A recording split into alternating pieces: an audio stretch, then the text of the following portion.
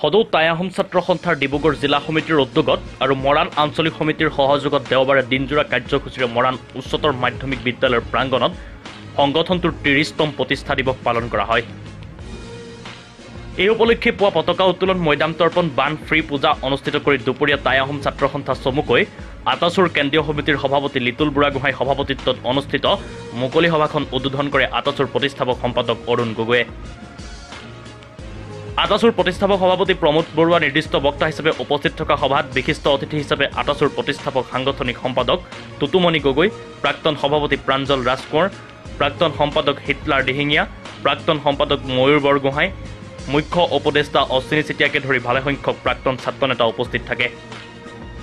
আনহাতে সন্ধিয়ালৈ অনুষ্ঠিত কেন্দ্ৰীয় প্ৰতিনিধি সভাত আটাচুৰ নতুন কাৰ্যনিৰ্বাহক সমিতি গঠন কৰা হয়। সভাত সৰ্বসন্মতিক্ৰমে লিতুল বুঢ়াগোহাঁই সভাপতি, কুমুদ গগৈ কাৰ্যকৰী সভাপতি, মনোজ গগৈ আৰু মিলন বৰগোহাঁইক যুটীয়া সাধাৰণ সম্পাদক হিচাপে লৈ নতুন সমিতিখন গঠন কৰা হয়। উল্লেখ্য, যোৱা 11 জুনত মৰাণত অনুষ্ঠিত আটাচুৰ এখন বিশেষ সভাত একত্ৰীকৰণ হৈছিল দুটা ভাগত বিভক্ত আটাচুৰ দুইটা গোট। তাৰ পিছতেই আজি অনুষ্ঠিত প্ৰতিনিধি সভাত সংগঠনটোৰ নতুন সমিতি গঠন কৰা হয়। সদৌ টাই আহোম ছাত্ৰ সন্থাৰ আজি আমাৰ ৩০তম প্ৰতিষ্ঠা দিৱস আৰু সমান্তৰালভাৱে টাই আহোম ছাত্ৰ সন্থাৰ কেন্দ্ৰীয় প্ৰতিনিধি সভাও আজি ইয়াত অনুষ্ঠিত হ'ব। মূলতঃ এখন কেন্দ্ৰীয় নতুন সমিতি গঠন হ'ব আৰু এই সমিতিখনৰ জৰিয়তে আগন্তুক দিনবিলাকত অসমৰ যিখিনি জাতীয় জীৱনৰ যিখিনি সমস্যা আছে, কেৱল আহোম জনগোষ্ঠীটো বুলিয়ে নহয়, চুকাফাৰ যিখিনি আদৰ্শ আছিলে অসমৰ প্ৰতিটো জাতিৰ প্ৰতিটো জনগোষ্ঠীক এক কৰি লৈ আগবঢ়াই লৈ যোৱাৰ তেখেতৰ যিটো সপোন, সেই সপোনটো আজিৰ তাৰিখত ক'ৰবাত হয়তো কেনা লাগিছে আপোনালোকে দেখিবলৈ পাইছে। আজি অসমৰ বিভিন্ন জাতি জনগোষ্ঠীসমূহৰ মাজতে যি সমন্বয়ৰ অভাৱ ঘটিছে, চুকাফাৰ সেই সময়ৰ যি বৰসম আছিল য'ত নেকি প্ৰতিটো জাতি জনগোষ্ঠীয়ে একতাৰে বাস কৰিছিল, আজি সেই সমন্বয়টো ক'ত গ'ল?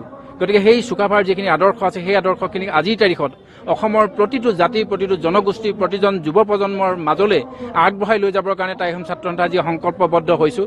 আৰু সেইকাৰণে আজি এই যি ৩০তম কেন্দ্ৰীয় প্ৰতিষ্ঠা দিৱস আছে, এই কেন্দ্ৰীয় প্ৰতিষ্ঠা দিৱসত আমি এটা সংকল্প লৈছোঁ, নতুন যিখন সমিতি হ'ব এই সমিতিখনে আহি থকা দিনবিলাকত অসমৰ জাতীয় জীৱনৰ লগত, অসমৰ সমাজ জীৱনৰ লগত জড়িত যিখিনি সমস্যা আছে, যিখিনি সমস্যাই অসমীয়া জাতিটোক আজি নিঃশেষ কৰি পেলাবলৈ আজি আগবাঢ়িছে, সেই সমস্যাখিনি সমাধানৰ কাৰণে এখন ঐক্যমঞ্চ, এখন সংযুক্ত এখন প্লেটফৰ্ম, য'ত নেকি অসমৰ প্ৰতিটো জাতীয় তথা জনগোষ্ঠীয় সংগঠনে সেইখন প্লেটফৰ্মত থাকি একেমুখে অসমীয়া জাতিটোৰ কাৰণে কাম কৰি আগবাঢ়ি যাব, তেনেকুৱা এখন প্লেটফৰ্ম তৈয়াৰ কৰিবৰ কাৰণে আজি আমি ইয়াত এটা সংকল্প ল'বৰ কাৰণে সংঘবদ্ধ হৈছোঁ।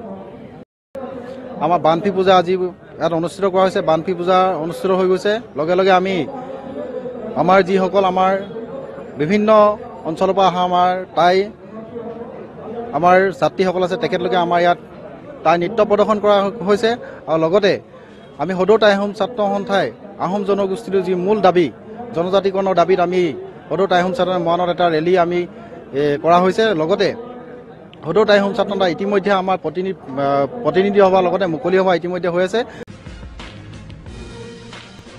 মৰাণৰ পৰা যুগান্ত দিহিঙীয়া ৰিপৰ্ট, awn24 নিউজ।